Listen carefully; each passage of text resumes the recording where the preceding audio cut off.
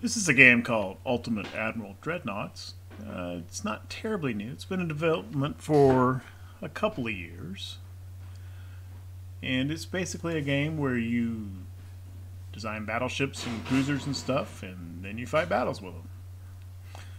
Uh, there's a Naval Academy function where there's these first few are tutorials, and then there's a whole bunch of various and sundry challenges that you unlock as you go along. Uh, with bigger, more expensive, more complicated ships and larger fleets, starting really small.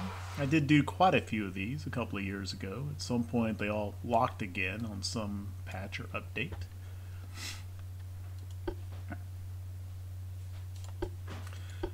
You can also set up custom battles where you can just kind of build a few ships, set up a few ships of whatever nation you desire, China, Britain, France, etc. Set your time period for tech and that sort of thing, and just create some ships and have a battle. And that has been pretty much what the game has been during most of its development. Recently, not quite a month ago, maybe last week in November, they have introduced the first stages, kind of the prototype of their ongoing campaign. Eventually, that will be a long period of time, from the late 19th century up until perhaps sometime in the 40s, maybe 1950, where you play as the leader of one of those nations' navies. Whether like the Secretary of the Navy or the Senior Admiral, take your pick.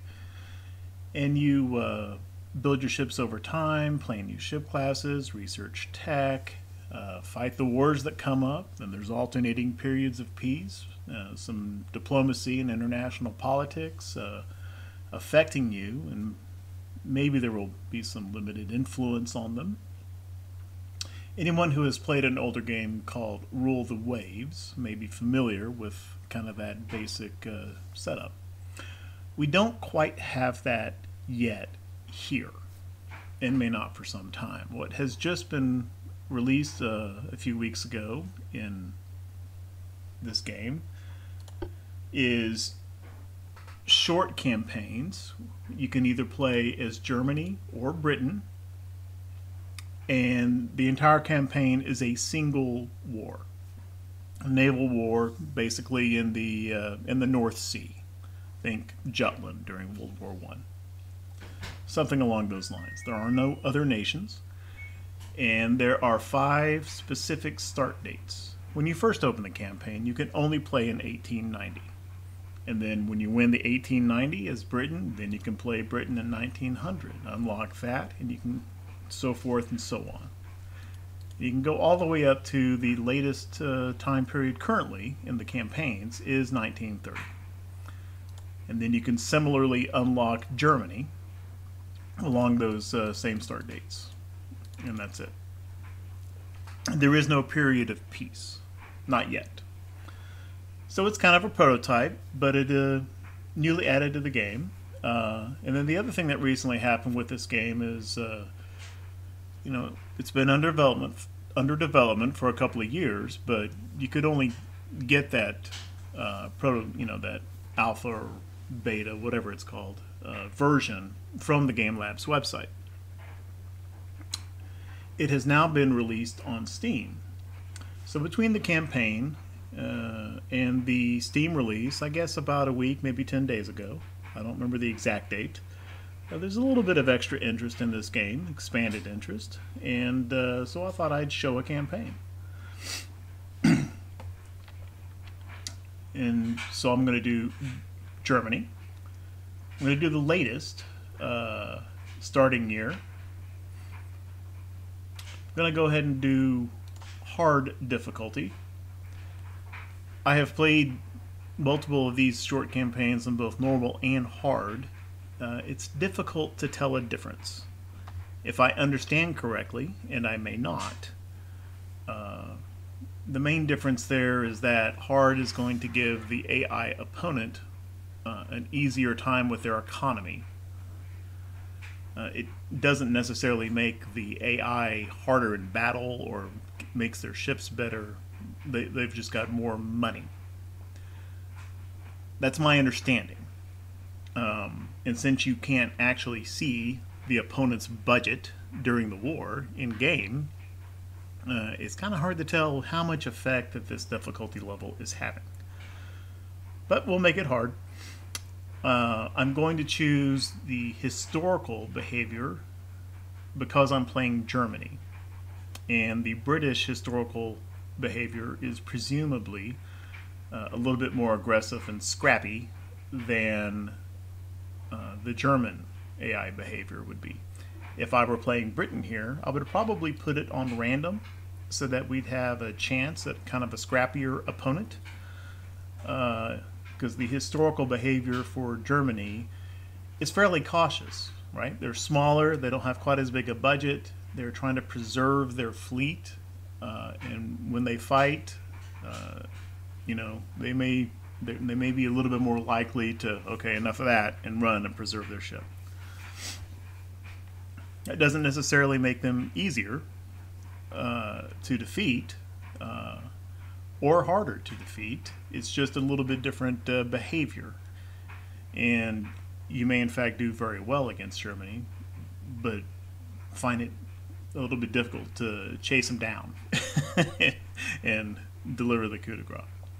And then finally there's a choice. You can either have the game make some ships for you and have a starting fleet kind of designed by the AI, or you can design your own ships. This is kind of a quick start option if you just want to get into fighting.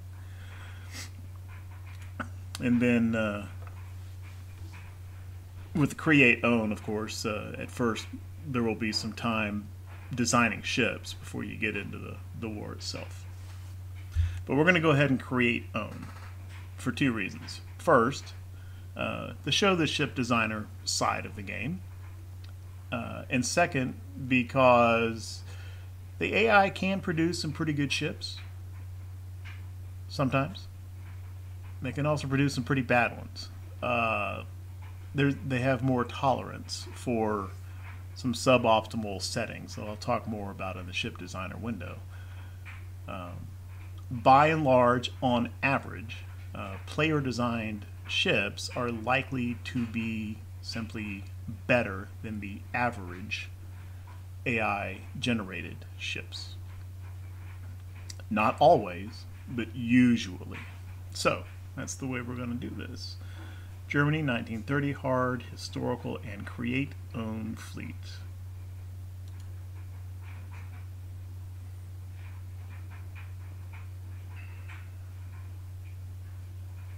Now what the game is doing right now is it's if I had started on 1890, we'd just pop right in.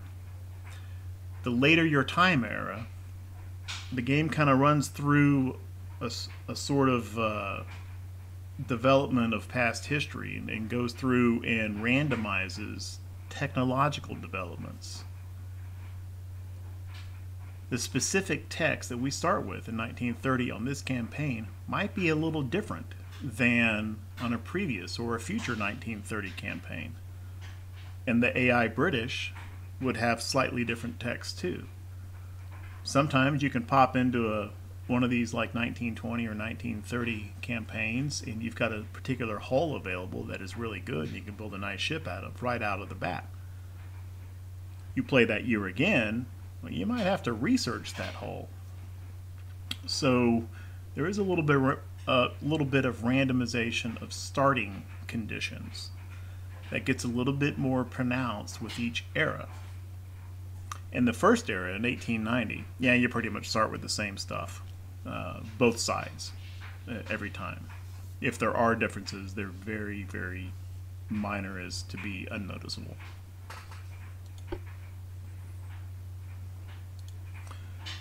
So here we are. The AI, the British, have already built their fleet, and so we know what we're facing, and that could help us make decisions here on what kinds of ships to build and how many of which to build them. How we're going to go after this. We have 769 million in our bank account, and that's what we have to buy our ships with. This number can vary as well.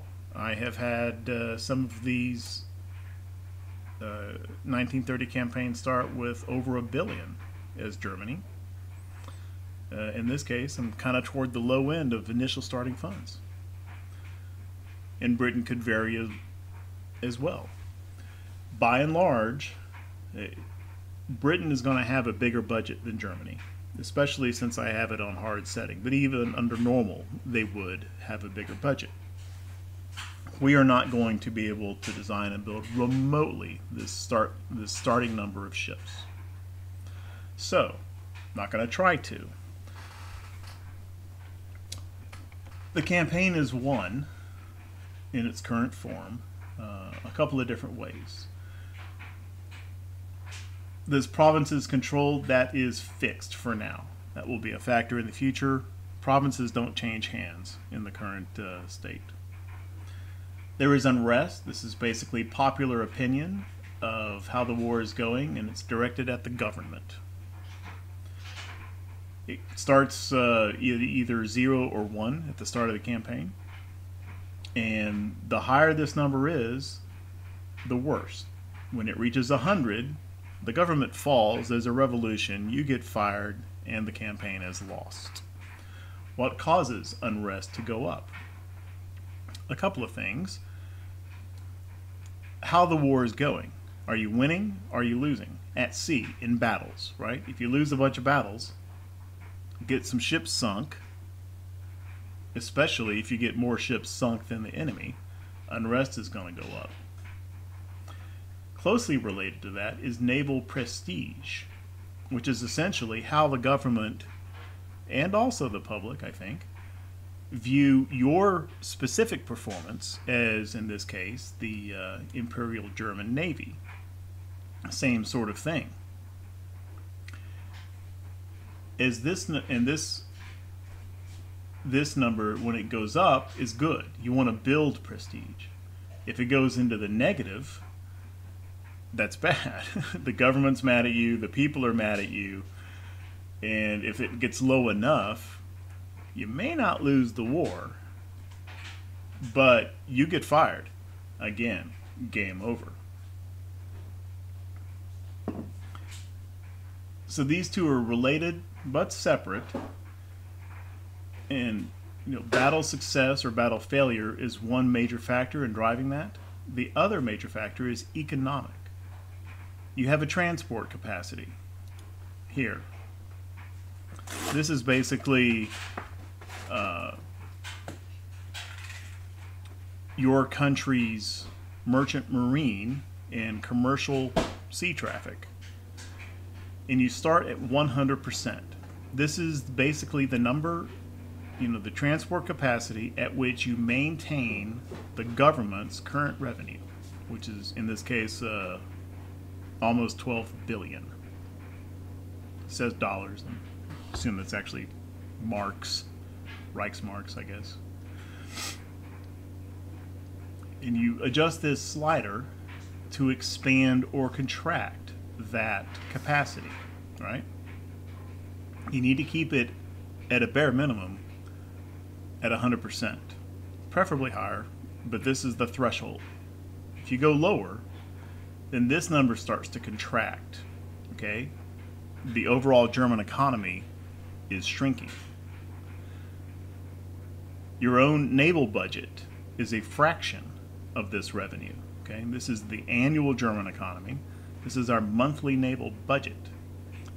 When the big number shrinks, our budget shrinks too, and the people get mad, and the government takes a dimmer and dimmer view of your own performance. So as you lose transports, and you lose a lot of them, both the unrest and the naval prestige will drop. So, the whole idea of this game is to win battles and protect your transports and kill the other guy's transports, right? Keep that budget at least stable, if not expanding. So there's the political revolution, there's the naval prestige, your own employment as the Secretary of the Navy or the Naval Minister. Either one of those can end the game if that goes into the tank. As things get worse for a nation, the first thing that they're going to do is they may start offering you peace treaties. Hey, we've had enough of this. How about we cease fire here, have a little armistice? That is the government trying to prevent things from getting worse before the government gets overthrown. It takes two to accept a treaty, so you can refuse and keep beating up on them, and that will eventually lead to a revolution. So our task is we need to build enough of a navy that we can effectively fight against Britain's 49 ships, and have enough tonnage active and operational that we can prevent a blockade. We don't have to match them entirely, but we can't let them get too far above us. So we're only going to have a few ships. It's pretty imperative that they be pretty big ones. All right, building a bunch of destroyers and maybe some light cruisers is not going to cut it. It just isn't. So I think what we're going to do here is we're going to design and build a few battleships, not 5 or 7 if we count battle cruisers, mainly as a counterweight to their 7 capital ships. And then we're going to build some heavy cruisers. Again, not 10, but enough. And that's all we're going to go with. We don't have, this may look like a big number, it isn't. These ships are expensive. And our strategy is going to be to try to fight as short a war as possible. We are not going to prevail in a long, huge naval expansion, an economic war that drags on for years and years. We need to prevent England from defeating us economically quickly and score enough tactical victories out here in the North Sea and the English Channel and here on the map, strike enough quick, decisive-looking battles to sway public opinion and persuade the British government that it's just not worth the cost of pursuing and achieve a peace treaty. We'll see if we can do that. In order to build some battleships, we need to design some battleships. We're going to have few ships, and despite the limited budget, the few that we have need to be good ones. So I'm not going to economize a whole lot and try to build cheaper ships.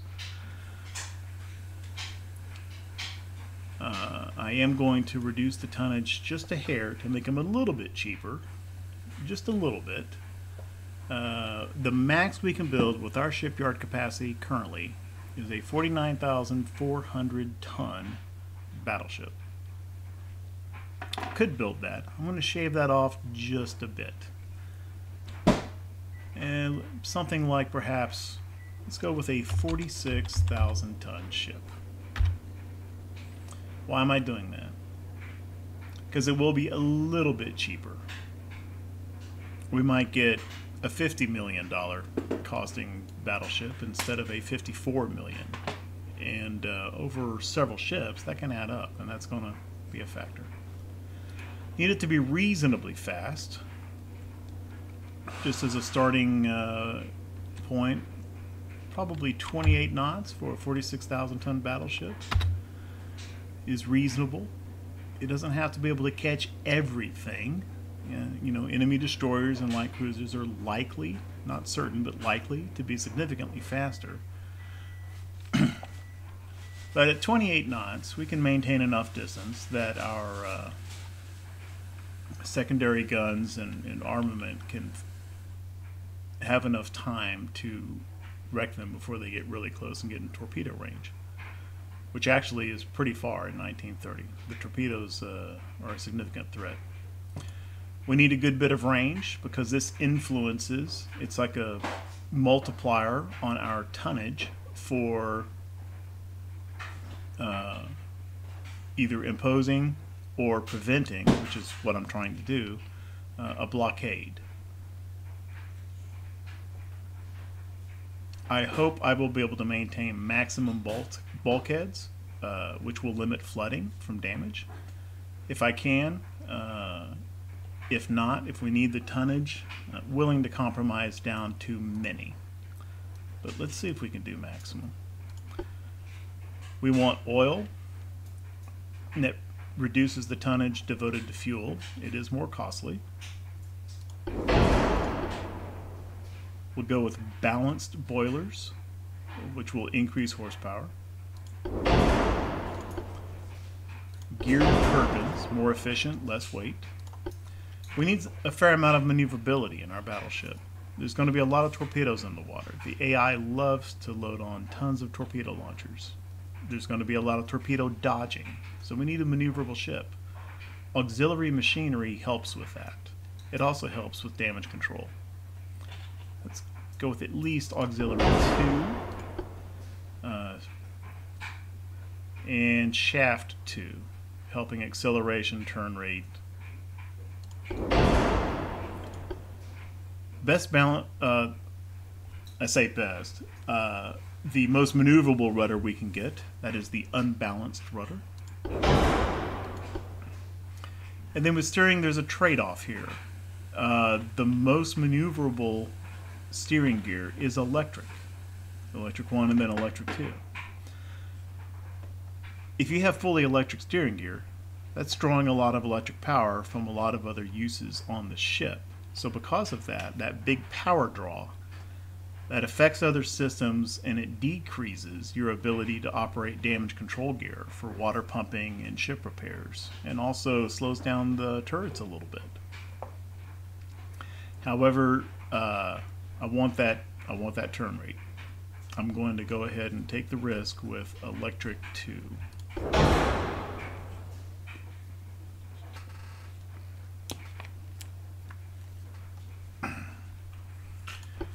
Best possible armor. It is costly, but it uses less weight and is more effective. Even with the maneuverability, we may take some torps now and then. Let's build in some anti-torp capacity into our hull. Double hull. I am passing up the triple hull. I'm not completely gold plating every single category. There's not enough weight for that. And we'll go with reinforced bulkheads 1. Same thing, may take some flooding now and then. Let's go for anti-flooding 2 for now, see if that works. We may have to drop down to anti-flooding 1. And then the Citadel, that is kind of the most heavily armored central portion of the ship. Reducing damage chance, reducing ammo detonation chance, reducing flash fire chance. It does increase weight and increase armor cost, but it also further strengthens the armor. There's 3 different grades. Would love to get Citadel 5. That would be the tankiest. Don't think we're going to be able to afford that weight or cost. We'll go with the middle one. And those are the basic weight components and just the basic machinery. More components will get added as we add other gear. Need a tower. This is like the bridge, the superstructure. And we want I'm going to spend the money on the best one there is, because it has a whole bunch of effects. Your communications, your accuracy, most important, and it also, the more internal volume you have in your superstructure, this game models that improves your ability to conduct damage control. It's also a little bit higher, so you can spot stuff visually further away, and it helps your torpedo spotting. That's going to be key. So there's the forward superstructure, essentially, and then there's an aft superstructure as well. And we're going to try to get them as close together as we can.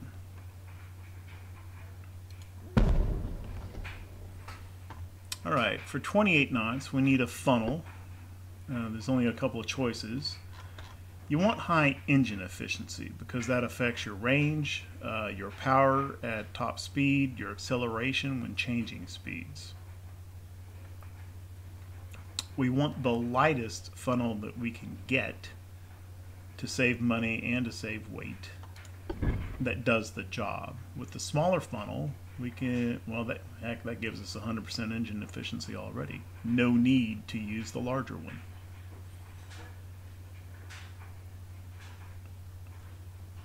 We'll put it here for now. We may shift. You wind up having to do a lot of weight balancing as you get more stuff on, and some of this stuff may shift forward or aft later. With the towers, we have some new options. Rangefinders for our guns. There's going to be a lot of long-distance shooting with the Battleship. There's range C, that is coincidence rangefinder, and range S, that is stereoscopic. The S is more of a long-range optimized rangefinder, while the C is for more medium to short range. Okay, you get more base accuracy and aim speed with coincidence, but you get better long-range accuracy with stereoscopic.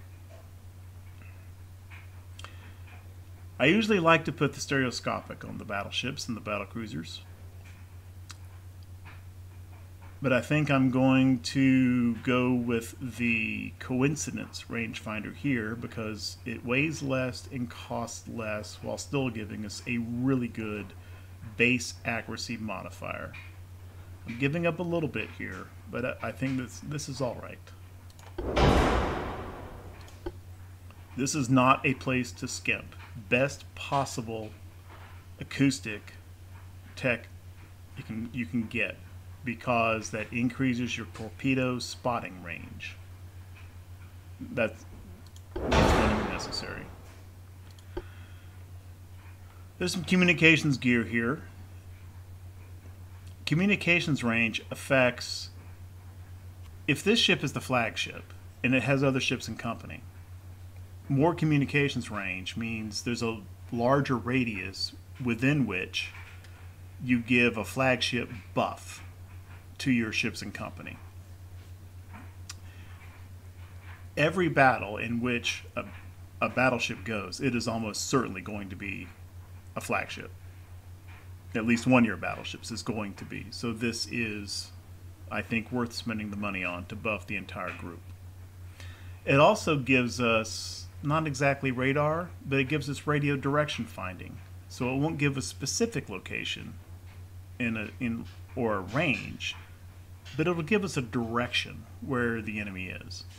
That's really useful in when it first comes available around 1920. It's not as important now because we have actual real radar at this point. However, I'm going to go at, you know what, I'm going to take the 25%. Let me think about this a second. No, we're going to take the RDF. And then finally, we're going to take this first generation radar, which improves our spotting and further improves gun accuracy. And it also reduces the accuracy penalty during nighttime, which makes sense, right? That all adds some weight to this forward tower.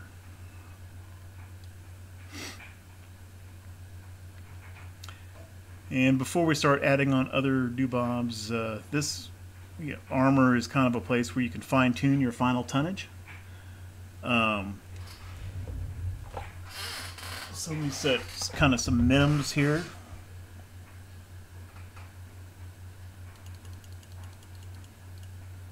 Something around 13 inches is probably okay for the main belt. And maybe a little more.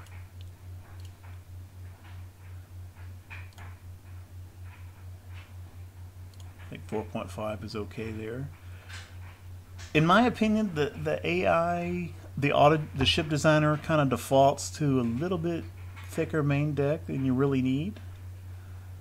Right? The belt protects against direct fire. That's protecting basically the sides of the hull. Deck armor is about long-range plunging fire, right? The shell has a much higher trajectory and it comes down on you, and it's more likely to hit the deck. And if it penetrates, it goes straight into the innards of the ship. And however, I believe that our accuracy is going to be substantially better than the enemy's, especially at longer range. I'm going to drop the deck armor a little bit.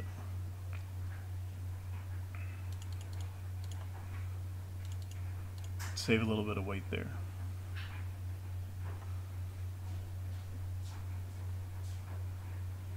Conning tower 15 ought to be okay. We will take a lot of hits, particularly, we'll get peppered with smaller caliber guns too. A lot of that's going to hit the superstructure, which is our towers and our funnel primarily. I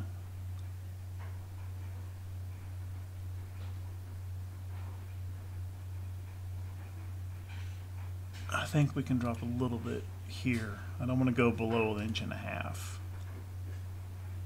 Let's just say 1.6. And some of these may be tweaked later, but that's kind of an entering argument.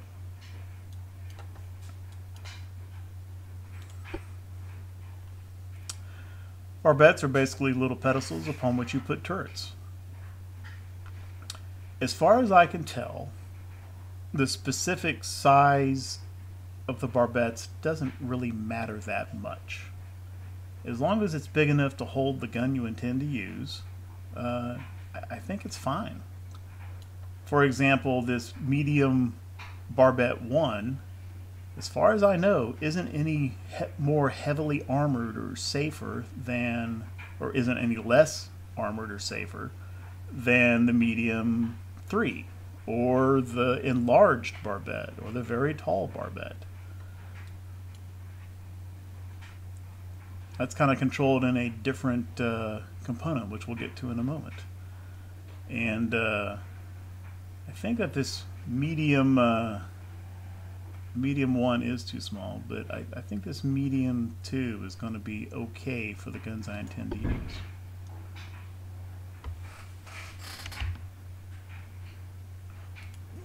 Put one forward, and we'll put one back here, which leads us to guns.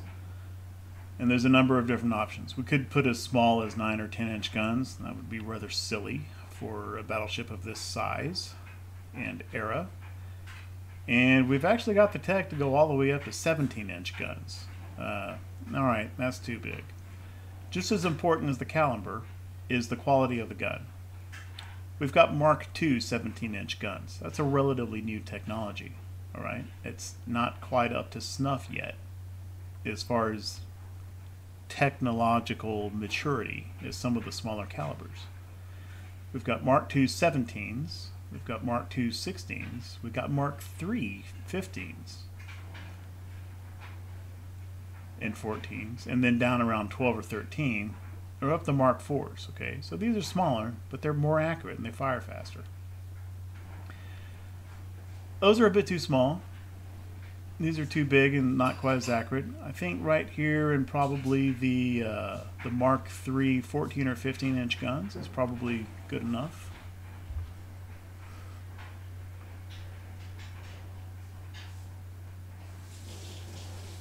I'm going to see if I can get these 15 inchers on here. So there's our caliber selected. And we have an option of single barrel all the way up to quadruple barrel turrets. One thing that the ship designer does not make very clear is that, kind of like the calibers, the number of barrels per turret also increase in quality over time. These single and dual turret configurations have been around a lot longer and have been more refined than the triples and quadruples. And you can see that in that the gun is the same. They're Mark III 15 inch guns. But if we look at the triple barrel, we see that the accuracy at, say, 10,000 meters is 5.3%, whereas with the dual, it's 5.6%. These guns are more accurate. And that's because in 1930, triple turrets, they've been around a little while, so but there's still a small accuracy penalty to them. 10 years ago, when triple turrets first become available, that accuracy penalty is bigger. And now it's smaller. And then these quadruple turrets have just been introduced, and they are significantly less accurate than either the triples or the duals. I think I'm going to go with the duals for a couple of reasons. Partially because they're a little more accurate, but also because the triple turrets are heavier, more costly, and I can really only realistically do 3 of them. You know, probably 2 forward and 1 aft, which was a pretty common configuration.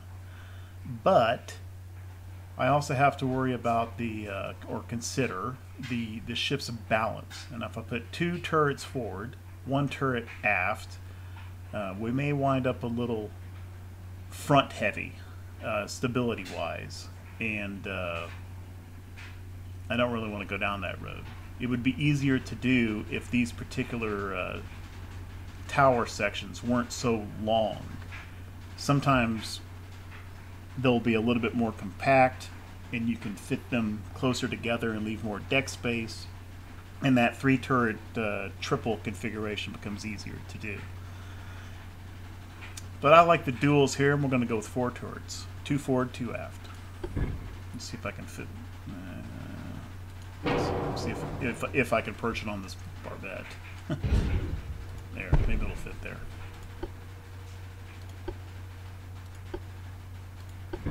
Yeah, she'll perch up there. Looks a little funny, but it gets the job done.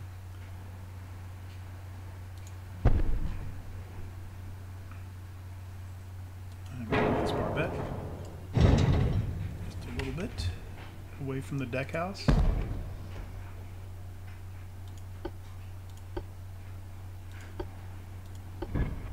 And there she goes.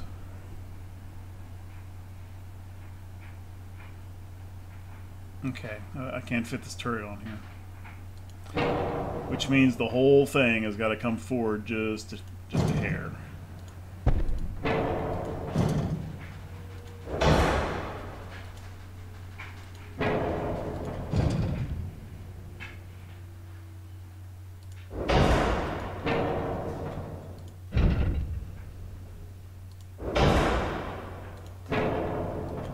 That should be more than enough room.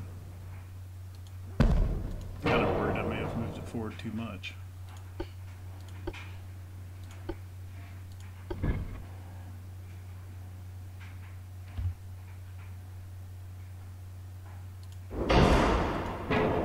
Nope, perfectly balanced so far. We've also used up almost all of our tonnage, but the big heavy things are mostly all on now. We want some barbette protection.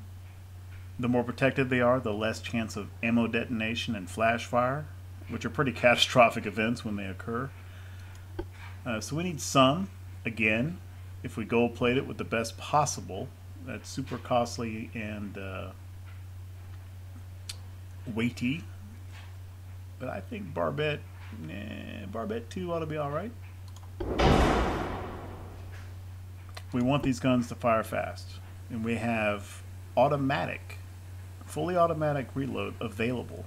You don't always get this in 1930. Last time I did 1930, I was limited to semi-auto. This is going to add some weight and some cost. I think that's worth it. Yeah, we've gone overweight. I think I've already gone electrical in the steering. I don't want to further risk with electrical turrets.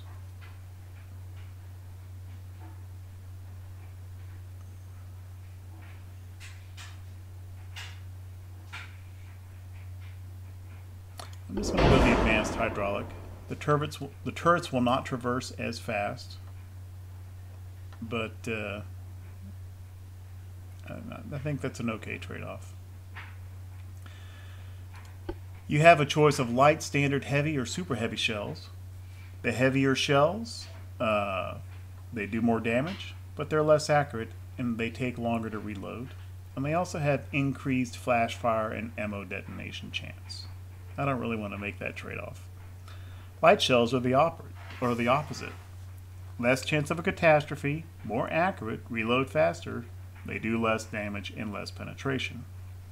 I don't want to make that trade-off either. Standard is fine.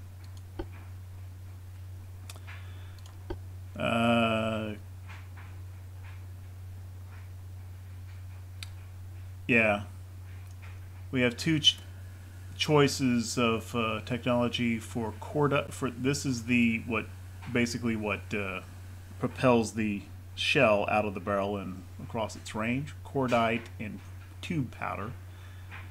Tube powder is I think the superior of the two. You get more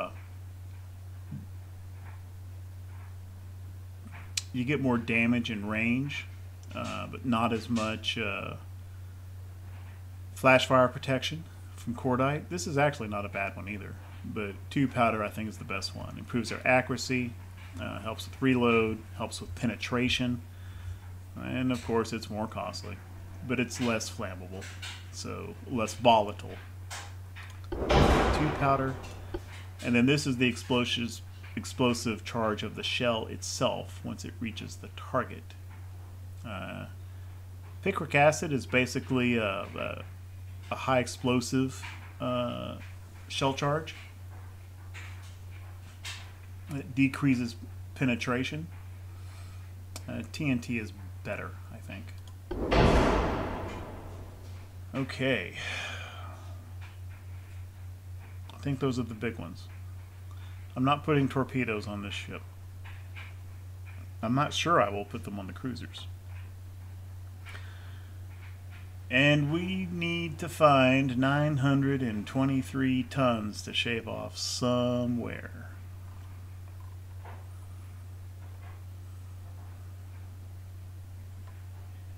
I believe one of the entering arguments should have been crew capacity. This crew quarters, you have three options for your crew size. Cramped is basically bare minimum, right? The ship operates at 100%, but even light crew losses from damage will start to degrade your capacity.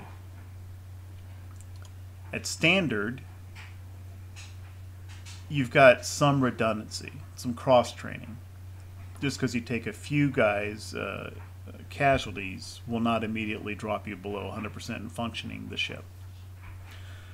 And then spacious is yet more crew, and you can take fairly significant losses before the crew operating the ship begins to become a detractor. But that's more berthing areas, it's more guys, that's more cost, and more tonnage for this internal space for all that facilities, which isn't just sleeping, but you know, the mess decks, the ship's laundry, all that sort of thing. I would have liked to get standard. That's not going to work. We'll go with cramped.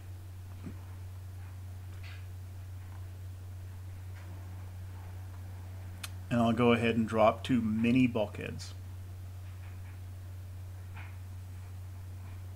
I think I'd rather do that than lose my flooding or degrading my flooding capacity.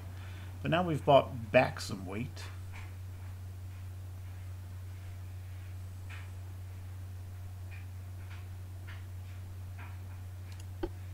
How about reinforced bulkheads 2? Nope, don't like that.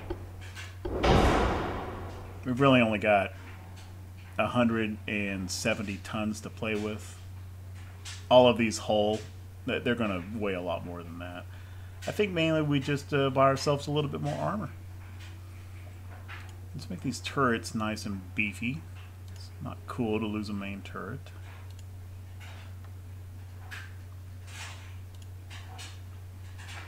And we can tack. I want to tack a little bit back onto superstructure, one tick. Okay. And can we squeeze? I don't think we can squeeze another 1/10 of an inch onto the main belt. Exactly. 46,000.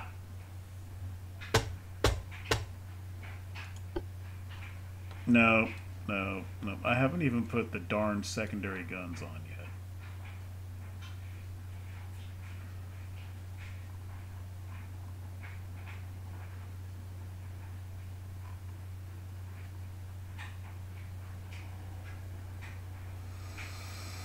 Okay, so obviously the 15-inch guns are the main battery, and that's what that's going to be what we're mostly killing with.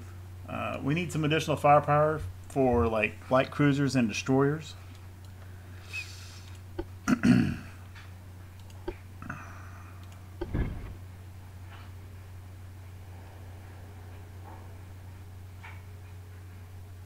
I'd like to get a set of dual 5-incher turrets, at least 4 if not 5 per side.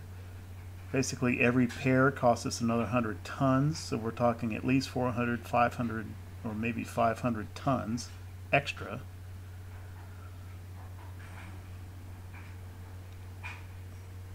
Well, we can't just go with only 15-inch guns. That's not going to work. So, okay. I'm going to try to get 5 on each side. I'm not going to put them right up on the deck edge. That increases our roll.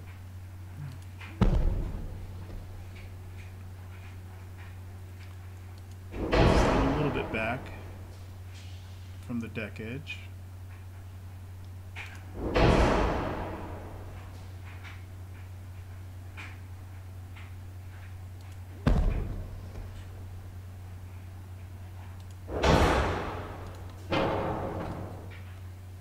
Okay, I think that'll be all right.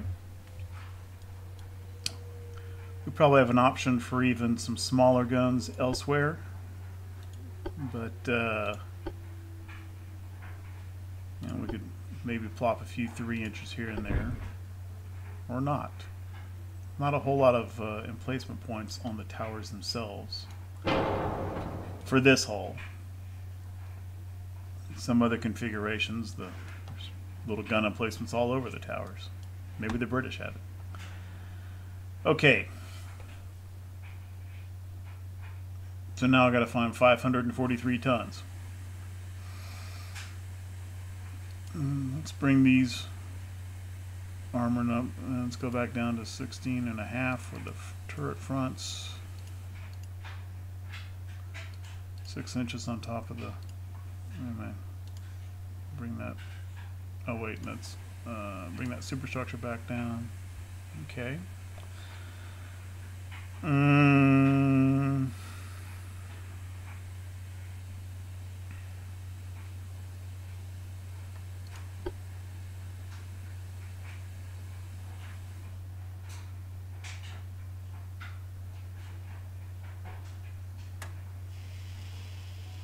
Let's bring down that communications range.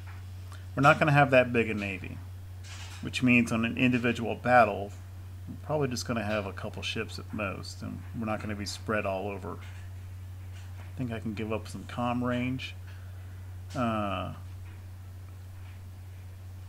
Given that we have radar, I think I'm okay with giving up that RDF direction fire. In a 1920 scenario, I probably would not be willing to give that up. Let's drop this to advanced. Oh, that did it. Wow, the radio's heavy. What's the difference there? 15% tower weight, 15% secondary versus 25%. Given how big the... I mean, what was that? 46,298.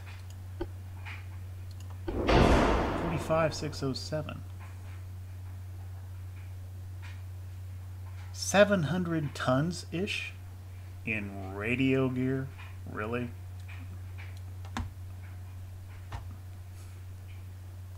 They may need to look at that. All right. Well, that may be enough. I can get my maximum. Let's see if we can fit standard crew. Nope, doesn't like that. What about our maximum bulkheads? Nope, doesn't like that. Nope. Okay.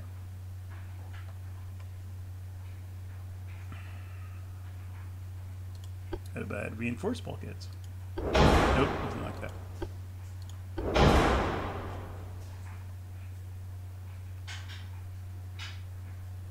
I think I'm just going to buy back that armor I just shaved off.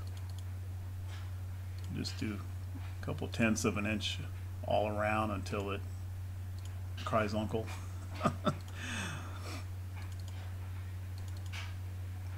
Okay. Deck armor's heavy. Slide up the turret armor a little bit. Nope. With the top. Nope. The 5 inches are already maxed out. That probably means conning tower is really the only place to... Okay. That's 2 tons off. I don't think there's any other incremental where we can shave more finely than that. If we had a bunch of little bitty guns, we could play with that armor for a ton either way, but this is fine. This is going to be our Friedhof, I guess that's pronounced, battleship. And they're going to cost us $93 million apiece, which is expensive. But if I had started with that initial, what was that, 49,400, they would be over $100 million apiece. And across 3 or 4 battleships, that's, you know, like $30 million. So I think this is going to be okay. And this video is already longer than I had intended because I talk a lot, and I will design the heavy cruiser hopefully a little bit faster now that I've kind of explained what all these components do at the beginning of the next episode.